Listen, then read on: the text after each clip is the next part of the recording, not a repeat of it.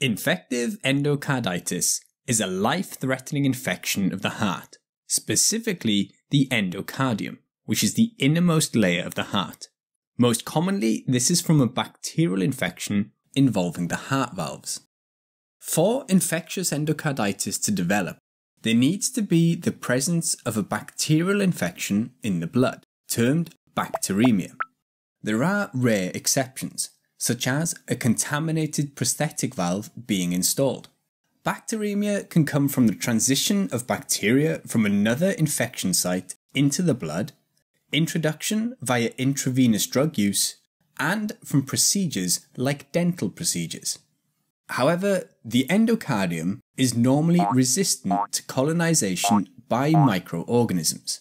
Therefore, for infectious endocarditis to develop, there also needs to be an injury to the endocardium. This could come from turbulent blood flow, direct injury from solid particles injected during intravenous drug use, mechanical injury from devices, and chronic inflammation, such as in autoimmune conditions.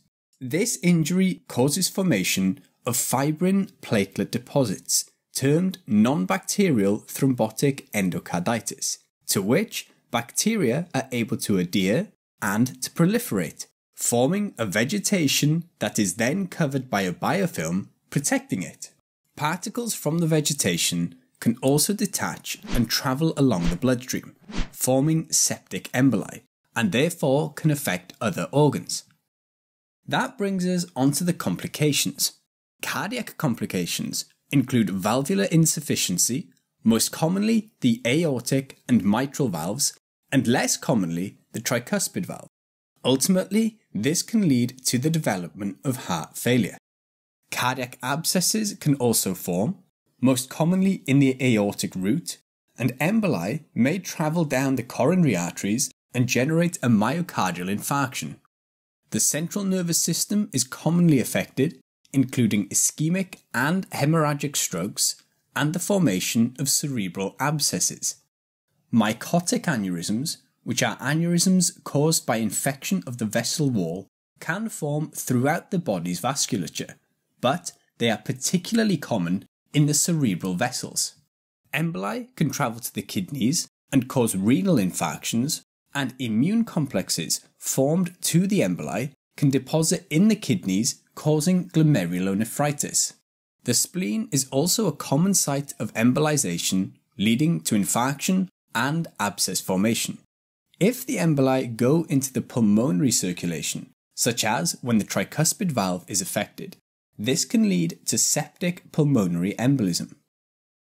Fever is present in 97% of people, often being persistent with no obvious other cause, and may be associated with rigors or night sweats. Fatigue is common, and patients may also complain of dyspnea or shortness of breath on exertion, and chest pain in some cases. Hematuria is also possible if there is renal involvement. On physical exam, there may be a new or changing heart murmur, and there may be blackening of the extremities if emboli have reduced the blood flow. Janeway lesions are painless cutaneous lesions on the palms of the hands and soles of the feet, and are the result of microemboli, and splinter hemorrhages can be seen in the nail beds due to capillary injury. Often confused with Janeway lesions are Osler nodes, which are painful erythematous nodules typically on the tips of the fingers and toes, thought to be due to a local immunological response.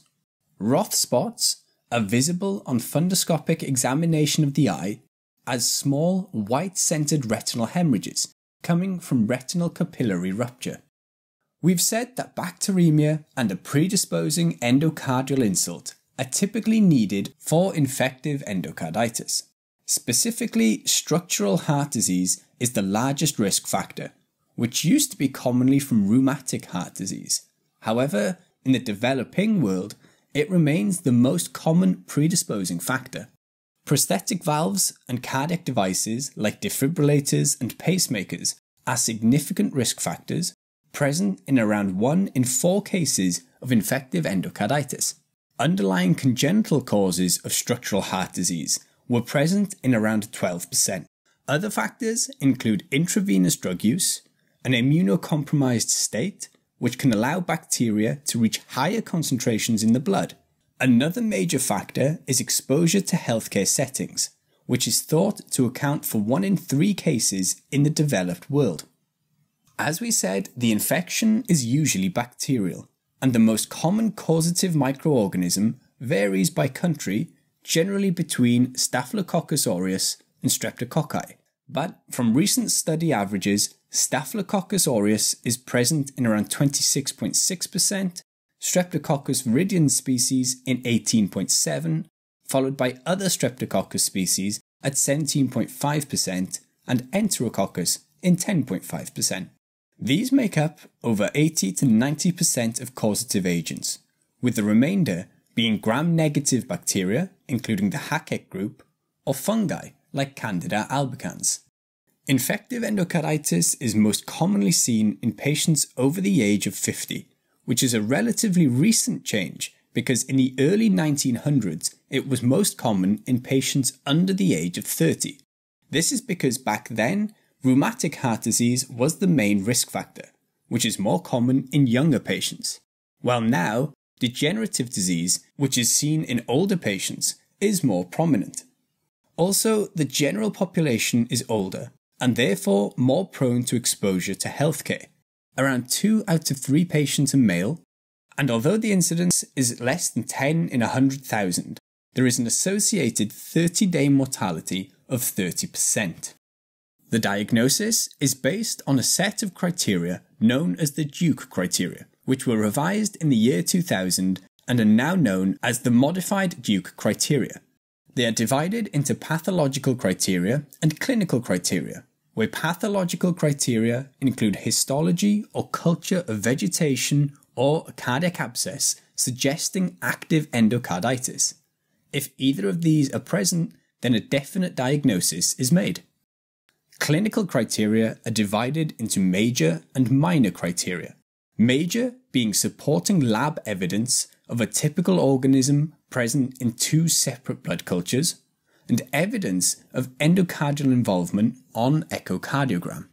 Minor criteria include a predisposing factor such as a heart condition or IV drug use, a fever above 38 degrees, the presence of immunological phenomena like glomerulonephritis or Osler nodes, vascular phenomena such as arterial emboli, mycotic aneurysms, or Janeway lesions.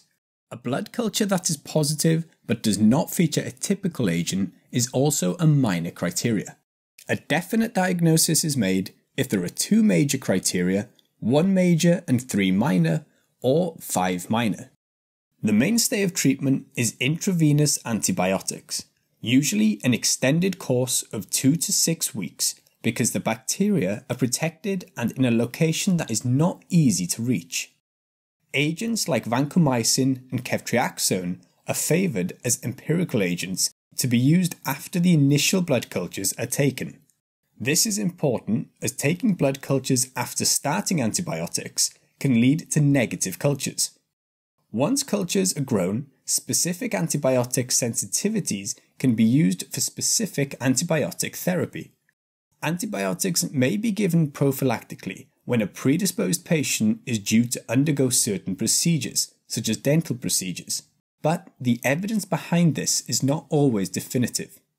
Valve replacement may be needed in some cases, such as significant regurgitation, hemodynamic compromise, or complications.